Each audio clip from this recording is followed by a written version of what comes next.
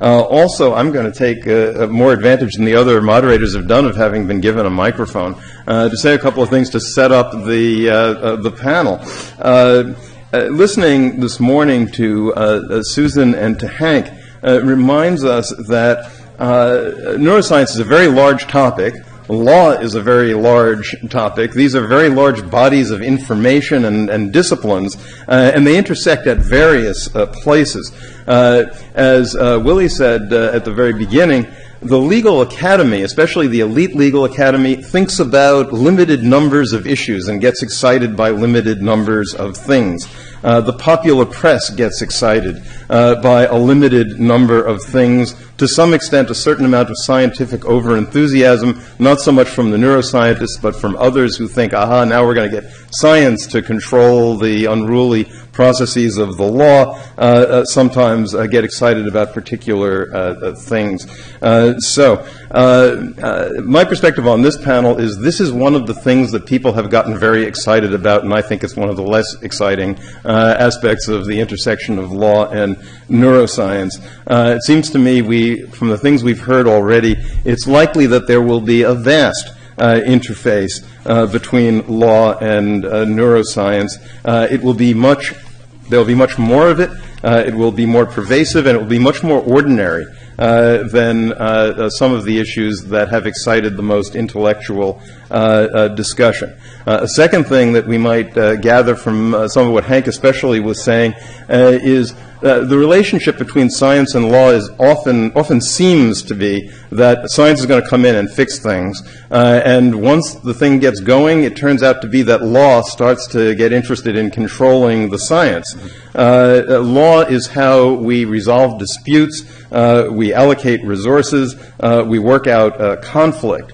And it's not just law like lawyers and professionals and judges. A lot of law is just what the democracy gives us to work with. And that's the way it's going to be, and that's the way it has to be. So some of the interface between law and neuroscience is going to be about things like what legal controls will there be on some kinds of new technology, and that's another issue.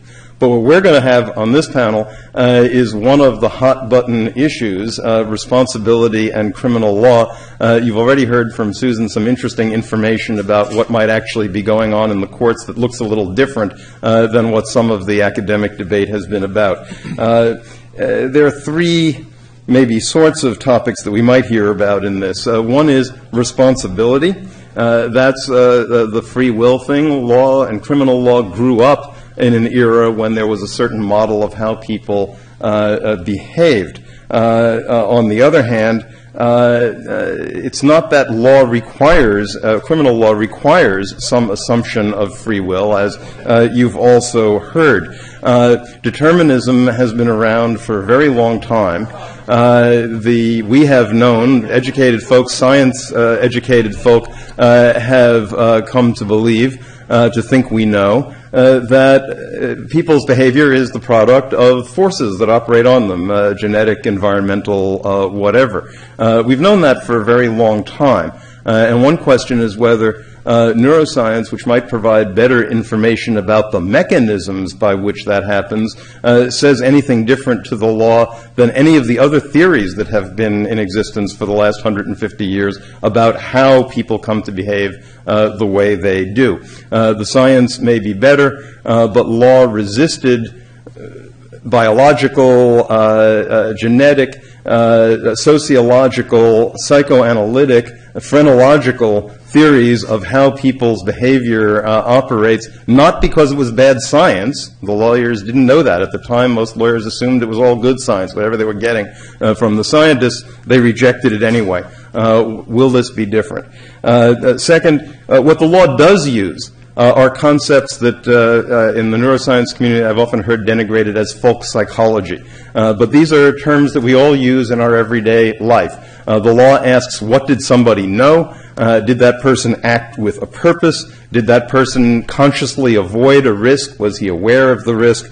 Things of this sort. What insight does neuroscience give us into whether those concepts are usable and how we can find out whether people knew or were aware and so on? And finally, there's the prediction and treatment set of issues that surround sentencing. How will we treat people when it's decided, for whatever reason, that society should intervene and treat them in some way different than they treat other citizens, whether we call it a criminal punishment, whether we call it psychiatric commitment or something else. What are we going to do with these people, for how long, and with what techniques, with what methodologies? So these are all the questions that the criminal law may ask. I suspect that the most interesting answers from neuroscience and to the lawyers are going to be in the second two categories, but the biggest public debate is often about the first. So we're going to hear from one lawyer and three scientists, although the lawyer is one of the most scientifically trained law professors that we've got. And I'm going to follow the tradition at my home law school, which is that the introducer says, and now here's someone who needs no introduction and therefore will receive none. You've got it in your book, Stephen Morse. Thanks very much, Jerry, and thank all of you and National Academy and the Royal Society. This is a man I have called in my writings Mr. Oft. Oft stands for orbital frontal tumor. You will remember, if you were awake during Hank's talk, which I know you all were, that he talked about a guy who had a right orbital frontal tumor who became a pedophile, and seemingly causally as a result of the orbital frontal tumor. I recently did a presentation on this guy with the chair of our neurology department at Penn, who had never seen this article before, and the first thing he saw, and the first time he saw this slide was when we were doing the presentation together. He looked, he pointed, and said, "That's not supposed to be there." Right? Well, I'm going to darken it just to keep you awake. Here's what I'm going to do. I was given the task in 15 minutes, and I am going to be breathtakingly superficial, even for me, of giving you a framework for thinking about responsibility and sentencing issues that I think is the best goodness of fit model there is for the law as we have it today, and some considerations you should be thinking about in applying that model to questions of responsibility and sentencing. I'll then suggest some ways in which neuroscience can help us perhaps refine the categories. I will suggest why we should reject any radical change in our responsibility practices, although certainly reform is potentially possible. And then I'm going to return to an actual application. I'm going to go through Mr. Oft and tell you how the analysis would look with the hardest possible case, in the sense of the one that looks the most neurologically devastating, where all you want to do is think mechanistically and you want to drop the law's typical framework. Okay. The law's psychology and your psychology, as Jerry Lynch just alluded to, are precisely the same. It's folk psychology. Now, there's an enormous amount of dispute in the philosophy of mind and in psychology about what exactly folk psychology is, but roughly it's a partial explanation of human behavior using mental states such as knowledge, desires, beliefs, intentions, willings, plans. We can argue about the furniture, but that is the psychology. Even when I talk to neuroscientists, I say something like, "Why are you in this room today?" No one tells me a story about their brain and nervous system. They tell me a story about their reasons for being here, and that's folk psychology. And the law is folk psychological. Think what law is. It is a series of rules or standards that are meant to help guide us in our behavior. It gives us reasons for action or reasons for forbearance. And the only kinds of creatures that can use rules and standards, much like morality, much like etiquette, much like social norms generally, are creatures that can be guided by reason. And that's what the law presupposes. All right, now, what's the law's concept of responsibility in criminal law? Basically, there are 4 criteria. And now I'm being really abstract again, but first, you have to engage in some kind of intentional action, such as a knifing or a shooting. Then you have to have a mental state, a further mental state with which you are performing the action. It's my purpose to kill. Or no, I know I'm just creating a great deal of risk that someone might get killed by my behavior. That's called the prima facie case. You do that, there's a violation. Then there are some excusing conditions, lack of rationality and lack of control capacity, and that is about it. And notice it's all about mental states, it's all about conduct. Right? Now, what are distractions? As far as I'm concerned, if we never talked about free will again in the criminal justice system, we would be doing ourselves a very great favor. When most people use free will, they're waving their hand at a conclusion they want to reach about how this case ought to come out. You want the guy to be responsible? He had free will. You don't want the guy to be responsible? He didn't have it. Free will is not part of any legal criterion, and all I can do is give you conclusions. Each thing I'm saying, I could give you a 1-hour lecture easy. It isn't even foundational for criminal responsibility. Even if determinism is true, some people act, some people are sleepwalkers. Some people have the mental state required by the definition of the crime, some people don't. Some people are legally insane, some people are not. And the distinctions the law draws within folk psychology for responsibility are distinctions we have good moral, normative, and legal reason to endorse. Reasons having to do with what people deserve, and reasons having to do with social safety and other kinds of consequential concerns. So we should stop talking about free will. Causation per se is not an excusing condition. Just the fact that you can give a causal explanation for why something happened does not mean the person is not responsible. You've got to show that a genuine excusing condition, such as I wasn't rational at the time and it wasn't my fault, or I was acting under duress, or I lacked control capacity, or one of the standard excusing conditions, must be present. Now, here's the problem for neuroscience and law. Law is all about acting agents, about agency and action language. Neuroscience is all about mechanism. Neurons don't have reasons. Neurons are just electrophysiological switches. That's all they are. So how do you move from the mechanistic language of neuroscience to the action language of law? That's the translation problem, and it's a particularly difficult one compared to its nearest analog, psychiatry and psychology, and the comparison is interesting because Judge Fletcher brought that up earlier. Notice that psychology and psychiatry sometimes are mechanistic, but more often than not, they talk about acting human beings. And so therefore, the translation is going to be somewhat easier, especially when psychology and psychiatry are talking action language and are not talking about mechanism. All right, the question then always is, okay, we've got a bit of neuro data. How precisely does it answer the legal question we have? That's the question that the advocate for the evidence always has to answer. I've got a question about law. I've got a legal issue to resolve. How does this evidence precisely, don't wave your hand, tell me how precisely it helps me answer that question. Show me, maybe you can show it to me directly, maybe it's indirect, but then you have to show me the chain of inferences that gets there from here. And what you've heard a lot about today, and you hear it especially in death penalty cases, is what I call the difference between real and rhetorical relevance. When we're talking about things like guilt and innocence at the trial, then relevance has really got to be shown. Now, I'm not saying judges are always getting it right, but the question is very specific. When it comes to the death penalty, as Judge Fletcher and others have told you, the kitchen sink comes in, and no one really worries about relevance anymore. It's rhetorical. Show that somebody's got a hole in their head. My God, we shouldn't potentially punish that person at all, even though that hole in the head may bear no relationship to any excusing or mitigating condition we know about in the person. Okay. Given what we know today about neuroscience, what my talk is a plea for what I call neuromodesty rather than neuroarrogance. Many people in this room are extremely sophisticated about neuroscience, and what we know is we have no idea how the brain enables the mind. We have no idea about the brain-mind-action connection. We know tons of stuff. We've made astonishing advances, but at the most basic level, we don't know the most basic things. And many people think that these are the hardest questions in science, and it's no surprise that we don't know them yet. Neuroscience, in its modern guise, is an infant science.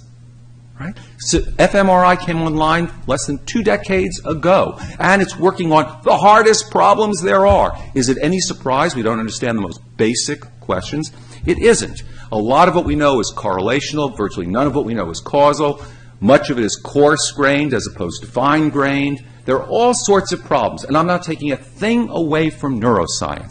I'm just trying to say, if we are going to use it for law, we've got to be precise, we've got to be careful, and we've got to keep our concepts straight. Another point, actions speak louder than images. And you saw this in one of Susan Wolf's cases that she brought up today, where a judge said, this guy is competent, his behavior is entirely competent. I don't care what his brain looks like. And that's right. because the legal criteria are action, folk psychological criteria, and in that case, with rare exceptions, there can be cases of malingering, actions speak louder than images. In fact, if someone were to tell you, when you see a defendant behaving in a certain way, that he couldn't possibly be behaving in that way because this is the way his brain looks, what you know is, for that question, the brain science is invalid. Because it shouldn't be telling you he can't be acting that way. He's acting that way. Actions speak louder than images. So let me go through very briefly sort of 5 doctrinal areas in which one might think neuroscience is relevant today. And what I want to suggest in every case is we're not there yet. First, on the act doctrine. Did the person intentionally act? There's almost nothing the neuroscience can tell us, especially since we're doing a retrospective evaluation. Conceivably, somebody has a neurological disorder that makes it more likely that they were acting in some kind of dissociative state. That is certainly a possibility. I don't rule that out, but very few cases. Did the person have the mental state required by the definition of the crime? We don't have a clue yet, neurologically, how to get those markers. In fact, Reed Montague and I are working on a study to try to get at that, as are some other people. Legal insanity. It may surprise many of you that as the American Psychiatric Association is about to publish DSM-5, they were hoping they would have neuromarkers for the most severe mental disorders. There is not yet one mental disorder sufficiently well validated for neuromarkers that you can use them diagnostically. This is not to say there aren't differences between people with and without disorder. It's just there's so much overlap between the curves that they're not sufficiently specific and sensitive enough. How about sentencing? Culpability.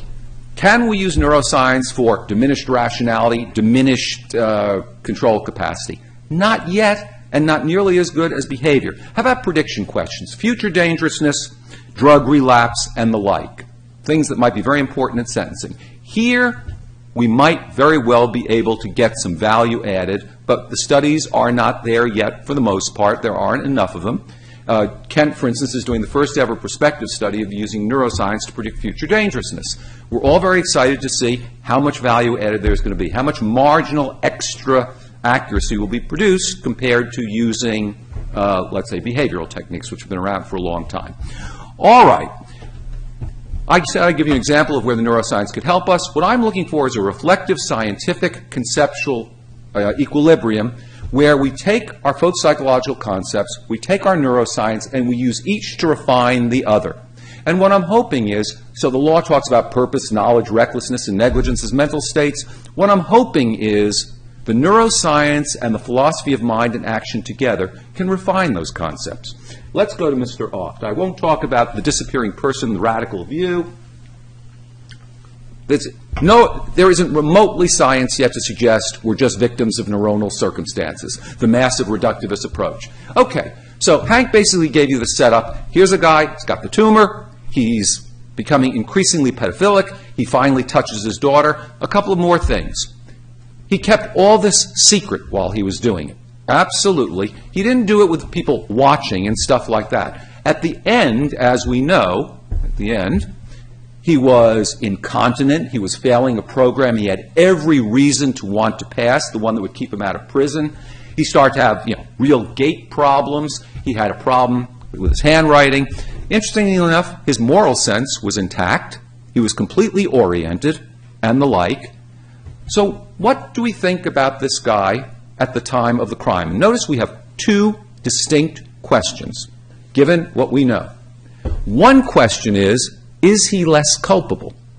Second question, how should we respond in terms of sentencing or treatment? Those are separable questions. They are, of course, related, but they are, at least analytically, distinguishable. So what we're not concerned with is the time when he finally had the operation, when the tumor was resected the first time. Here was a guy who clearly was deteriorating badly. And by the end, when he was urinating on himself, claiming he was going to rape the landlady, molesting the women in the emergency room and the like, clearly one could draw the inference this is a guy who had rational capacity vastly diminished. But at the time he touched his stepdaughter, and that was the crime, got 1 minute, I'm going to be done in 1 minute. At the time he touched his stepdaughter, the tumor was not as far advanced, and the behavioral signs and symptoms of diminished rationality and diminished self-control were many fewer. Now, was it his fault he was a pedophile? Of course not. Is it anybody's fault that they have pedophilic desires? Of course not. Here we know the story. But there's always a story. We're in a causal universe. We all know that. So here I know it's a tumor. Somebody else, it was his parents and his environment and whatever. There's always a story. But he acted on it. I'm sorry for him that he had it, but he acted on it. Was his rationality, was his control capacity sufficiently diminished? We'd want to mitigate him or excuse him. That's the question. And from the very short neurological report we have in the Archives of Neurology, we don't have enough data on that. But that's the question. And I can deal with this case as well as I can deal with the ordinary case. Thank you.